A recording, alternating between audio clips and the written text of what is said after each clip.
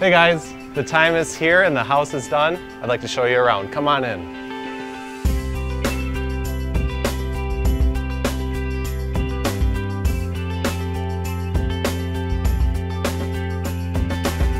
As we come in, we are in this beautiful foyer area. We're greeted with a lot of natural light, and you can see the big timber trusses right above us. I really like this whole open concept because there's so much beautiful stuff in this house, you can actually appreciate it from pretty much anywhere. One of the first things that you see right when you walk in are the double barn doors. It looks absolutely beautiful. We have this really massive header above there, and it has a really nice arch top. Just the craftsmanship is extraordinary right when you walk in. Right above us, we have this big 12 by 12 beam. In fact, when you look throughout the whole great room area, you can see that 12 by 12 spanning the whole perimeter. And that's what those timber trusses come down on. So right as you walk in, we have this dining room area. To one side of the dining room is a butler's pantry. What I like about the butler's pantry is it has these 8-foot tall double swing doors. They go either direction. Really massive hinges on here. Those hinges, I think, they look very appropriate with the house. It's this styling, a lot of these details that I really appreciate, and it even matches the door hardware that you see on all the cabinetry throughout the home. And as we head into the kitchen, we can see a continuation of the same exact style, the same door style as well as wood species. But on the island, I decided to go with an accent. What I also did with the island that's a little bit different is I have a flush toe kick. It gives it more of a furniture appearance. Now on the toe kick on the perimeter here, I've got a recessed toe kick, and that allowed me to do the under cabinet lighting. In fact, you'll see under cabinet lighting also on the wall cabinets and above those wall cabinets. This is one of the meal staging areas in the kitchen. It's nice, it's out of the hot zone, so you don't have a lot of action over here. This helps prepare for dinner. And then what you also see over here is a second kitchen sink. Someone can be cutting up veggies over here, another one can be prepping over here. I really like this Wolf induction oven here. What I really like about the induction top is that it's very easy for me to clean. And it also, let's say you're boiling water, you can boil water twice as fast, so you can cook everything very evenly. And there's also plenty of room on both sides of the countertop here to set any hot dishes or any of your prep food. Speaking of countertops, this solid surface top, look how thick that is there, and this nice radius on the top.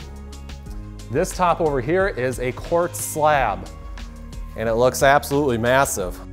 One of the things I also like is I've got a dishwasher over here, and then this faucet's a special faucet.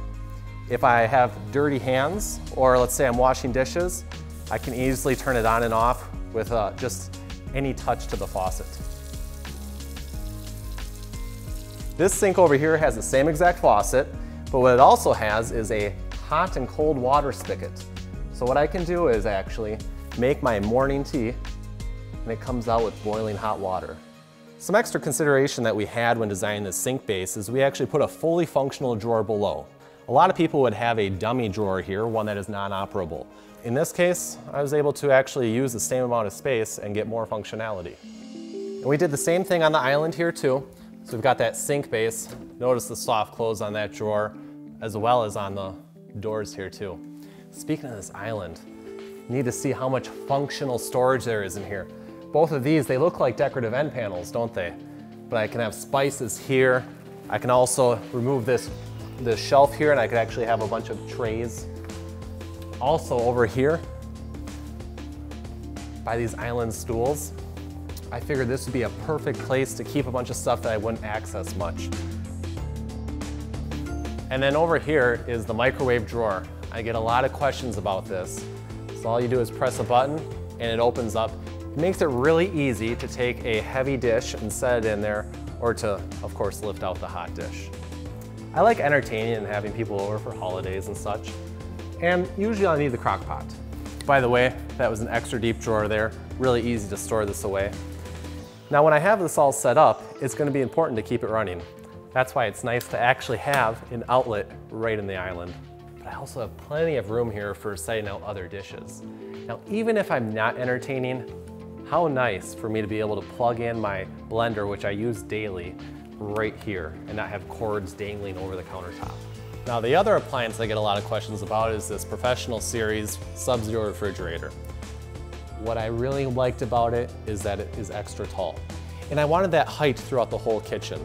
We have 4 big windows up here. The ceiling gets as tall as 22 feet. We also have this incredible range hood over here.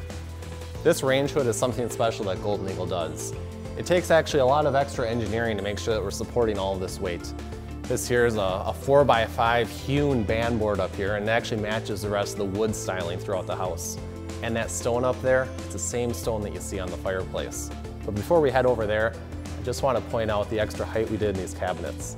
We actually have glass up there. It has a rough industrial finish.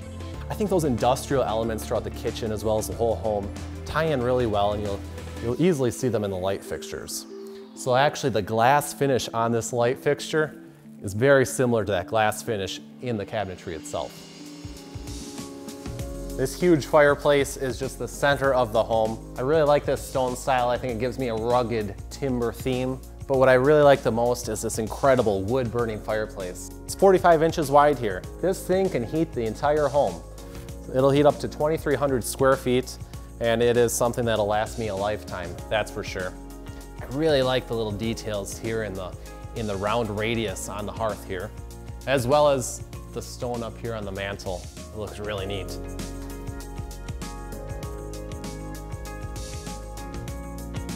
This is where I'm spending most of my time, so I wanted to make sure it felt comfortable. And a big part of feeling comfortable is having really nice lighting. This here accents up the ceiling, highlighting those incredible timber trusses.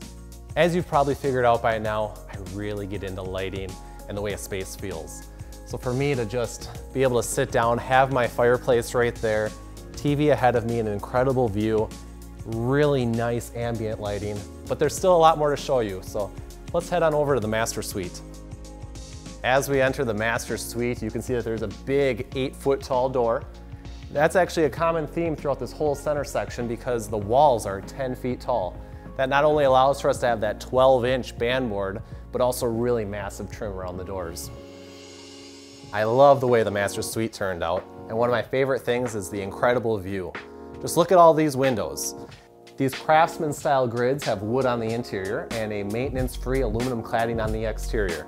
You'll notice that these windows seem extra tall. Well, that's because these are 9-foot walls in here, and that allowed us to go with taller windows. I also have a sloped soffit line which allowed me to go taller with the header heights in here. What that really allows for is I can be laying in bed and easily see the stars at night. That happens pretty often.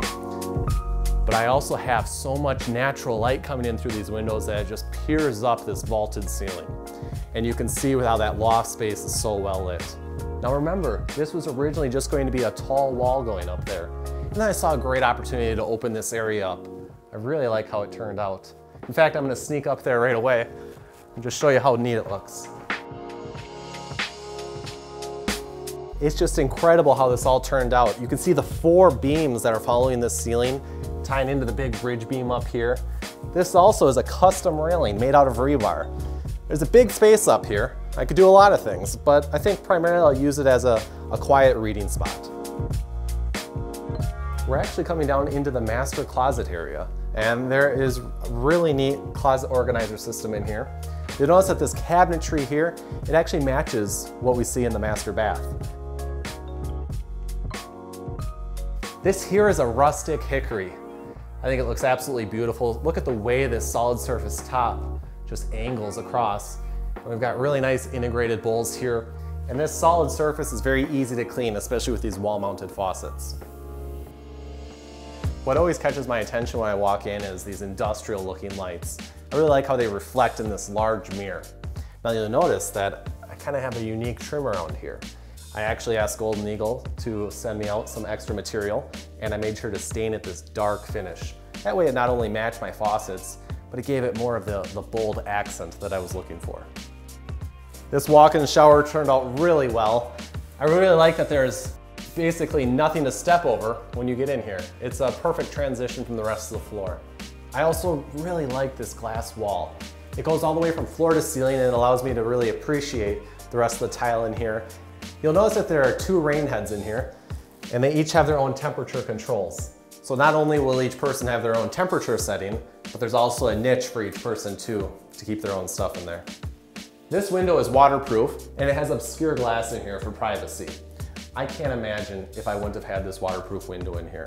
This is something that our design team absolutely encouraged because this space allows for the natural light to not only flow into the shower, highlighting all this beautiful tile, but it also goes through this glass wall and flows throughout the rest of the master bath. If you have the space, I highly recommend a powder room. Not only to get your own private toilet, but also a nice sink area that way you can wash your hands before you exit. By the way, I just love the space-saving features of these pocket doors. I really like having this door between the walk-in closet and the laundry. It's just incredibly convenient. It's easy for me to pop in and out. Another really nice thing is if someone's still sleeping in the master suite, you can kind of get out into this area without disturbing anyone. Look at all this countertop area. Makes it really nice for folding. I even have an insert on the countertop here. Now, of course, you can have your regular laundry tub for soaking items in here. And when you're doing that, you can leave this over the top and still be folding stuff. A home like this lends itself to unique spaces. There's actually a plant shelf right above us. Some people might call it a mini loft, but basically I can see having Christmas decorations up there. This is that large header that I had mentioned. It's right on the other side of the foyer area, which has the barn doors. What's nice about these double barn doors are when you close them both together, it actually gives you privacy in this laundry area. I really like the functional use of that, and it also looks really good when it's not in use. By the way, all these cabinets up here, really nice for a laundry room area. Now, right when you walk in outside of the garage, there's this mudroom area. I've actually got custom cabinetry here designed through Golden Eagle. And we've got hooks on here. And then for the stuff that's not necessarily in season, that can be stored in here. And this has closet organizers, like what you saw in the master suite. It was important to me to have a space dedicated to the dogs. That way they could easily come and go as they wish through the doggy door. I also have cabinetry in here. It allows for me to store their toys and their food in here too. This whole space is tiled off. Makes for a really nice continuation from the dog room into the mudroom and then into the laundry. All of this is connected right into the garage. I really am happy with how big it feels in here. Now, this is a heated garage, and it's something that I can actually control through an app on my phone. So I can control the in-floor heat. It's all connected to a boiler. And that's why you see a drain here right in the middle. We installed a water source directly in the garage. This will allow me to wash off my truck in the middle of winter. You'll also notice that we have drywall on the wall here. The drywall as well as the timbers throughout the whole garage just made a lot of sense. Being that this is a heated space, I needed to insulate it anyway. The garage doors are super insulated as well as the walls and the ceiling. Even this space out here is great for entertaining. Now you're probably wondering, where do I keep all of my stuff? Well, my garage is probably going to stay as organized as you see it right now because I have the flexibility of utilizing a storage truss right above me here. This room up here is actually just as large as the garage below. The storage truss is fantastic for things that I wouldn't access regularly, like Christmas decorations. Now the staircase from the garage into the basement, this is incredibly convenient, especially because it's extra wide and extra tall. I can move large items down or up the stairs easily. And there's also a special feature on that deadbolt down there on that door. I can actually unlock it remotely through my smartphone. It's incredibly convenient if I ever have a service person coming over to visit.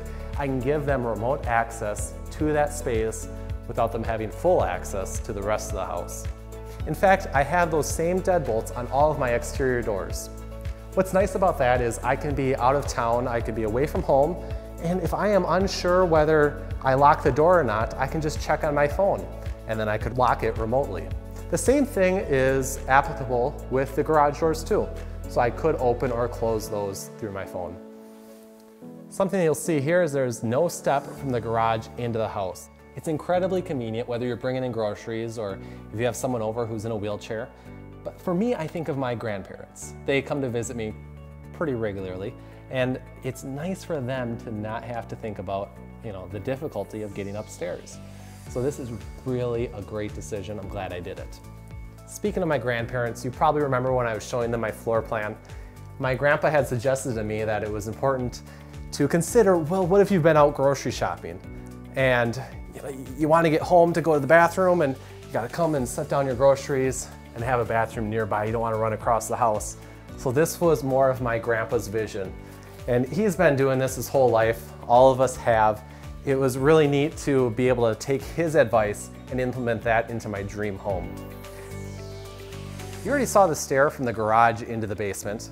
Now this here is the primary one. This is the one that separates the kitchen and the great room area.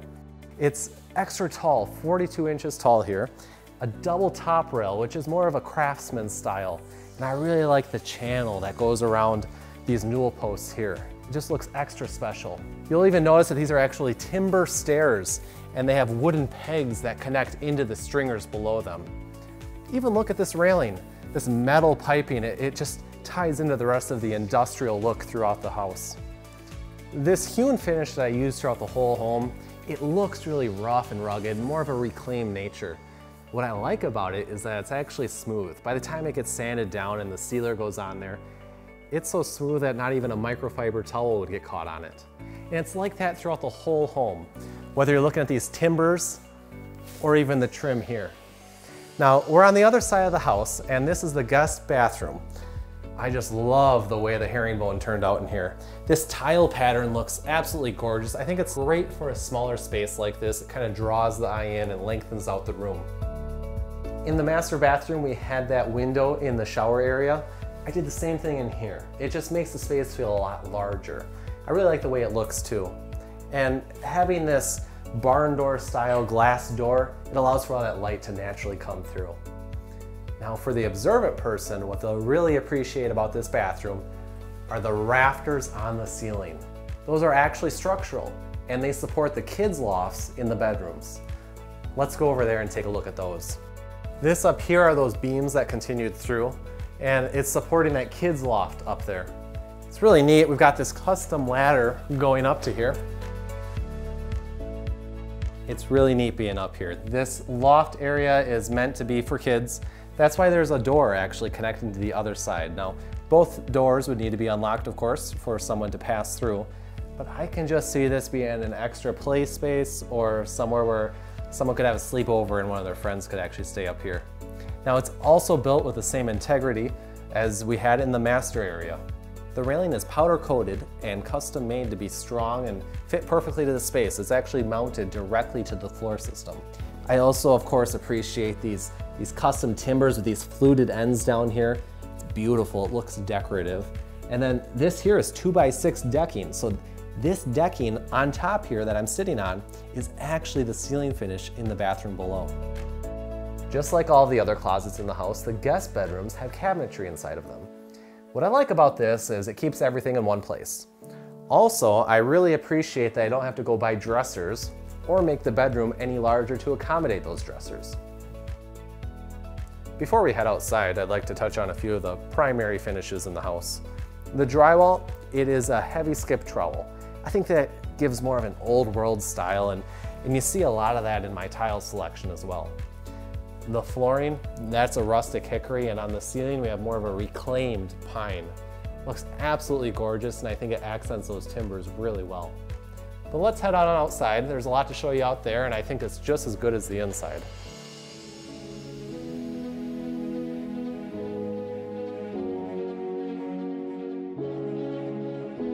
And then outside, I want it to feel like an extension of the inside of the home. That's why I've continued with the Craftsman motif. You can see that in these light fixtures here.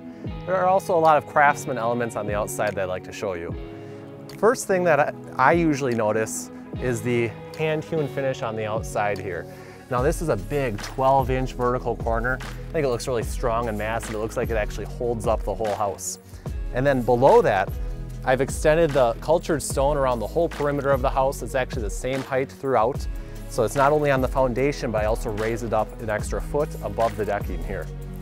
Now this here, this is more of that hand-hewn finish, but it's a very special product. This is called our 12-inch double hewn. It's something created at Golden Eagle. My dad actually came up with it. What it has is this double round on the top and bottom, and then a flat on the face. It's also a unique characteristic that we went with 10-inch wide trim on the sides of the windows and 12 inches on the top. Remember when I was in the master bedroom and I had pointed out that I can have larger windows because of my sloped soffit that I'm using? Well, this is that sloped soffit right here, and you can see that it allowed the header heights to go up taller than usual. In fact, all of the roof lines are very unique. We went out from 3 feet to 4 feet at its highest point up here in the gable. I really like the look of the cedar sawn shakes up in the gable. It contrasts with the log that you see on this wall as well as the stone that you see on the fireplace chase here. When you look at all of my exterior doors, my soffit, my fascia, you'll see that it also matches the same color as this maintenance-free railing that we have here. It was important to me to create an outdoor space that could accommodate having a lot of people over. I can see where I could have a morning breakfast here or just have food sitting up there while I have guests over. The Parmers are really into having campfires, so it was important to me to be able to accommodate 10 to 15 people at one time. That's why I have these nice Adirondack chairs here. You can even see I was able to incorporate the landscaping and the boulders into the seating around the fireplace area too. In fact, we actually brought in 80 boulders to the job site here, and that's how I was able to bring in more of the mountain setting to the Wisconsin North Woods. This is a very flat piece of property, but as you can see, I was able to raise the house out of the ground, which allowed for me to have a lot of this beautiful stone on the foundation and tier the boulders to incorporate some very unique landscaping. Speaking of boulders, I just need to show you what we did with the dog door here. It looks really neat, and the dog comes up 3 boulders to get into the dog room. A really fun element in the house. Another neat thing is what we did on the back side of the garage here. This certainly does not look like an ordinary garage. It is full of incredible detail. We have a metal roof up there with 2x6 decking below it, and it's all supported by these rafters with beautiful fluted ends on them. I really like having the windows here. It's a continuation of the home. And then the accent that you see up there is 1x12 board on board. That has that hand-hewn finish. I think it offers really good contrast to the horizontal log below. I'll be finishing off the basement in the future, and I wanted to maintain the possibility of adding bedrooms down here. That's why I decided to put in these large windows. They're the same exact size as the windows that you see up there, and all of these have egress window wells. What's really nice about that is they let in a lot of natural light, and it's easy to get in and out of them. This wall is just absolutely beautiful. I really like how I broke it up with stone, log, and cedar shingles. And then to top it all off, I've got that beautiful queen arch truss up there. And we also have that same truss above the garage here. We extended the rake over to be 4 feet deep. That way it protects the truss and also offers more of an accent. You can see this beautiful metal roof area. It's supported by these rafters again, just like what we saw on the other side of the garage. You know, I really appreciate all that detail, and I just had to do it on the main feature of the home, which is the covered porch. This covered porch actually extends the whole length of the front of the house here. We've got really beefy spindles here, the double top rail, these really nice double arched brackets. They're not only arched on the inside, but also this side too. We've got these same rafters supporting this whole roof system. It's completely structural, and I really like that I'm able to walk up to my front door, admire this double hewn half log, and then also the beautiful front door. It's 8 feet tall, 3.5 feet wide. This is forged metal hardware on this. Even the doorbell, it's an incredible feature. It just looks absolutely beautiful. Something as simple and small as that. Those are the little decisions that you're making when you're designing your own dream home. It's this kind of attention to detail that really makes it a Golden Eagle Log and Timber home. They have thought of everything, and their one-stop shopping experience made it really easy for me to pick out the home of my dreams. This is certainly something I'd recommend to anyone. I hope you learned a lot following along on the construction. If you have any questions about the floor plan or want to see what it looks like, there is a link in the description below. This was a terrific experience. I'd certainly do it again, and thanks for joining me and following along.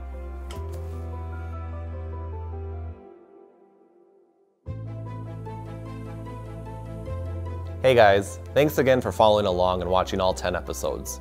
If you're thinking of building a new home and you want all the details done just right, then give either me or one of our sales advisors a call. Not only do we do log and timber homes, but we also do conventional custom homes as well. We have built over 5,000 homes in the US and Canada since my grandparents founded our company in 1966. Be sure to subscribe as we continue to feature new homes, tips, and ideas.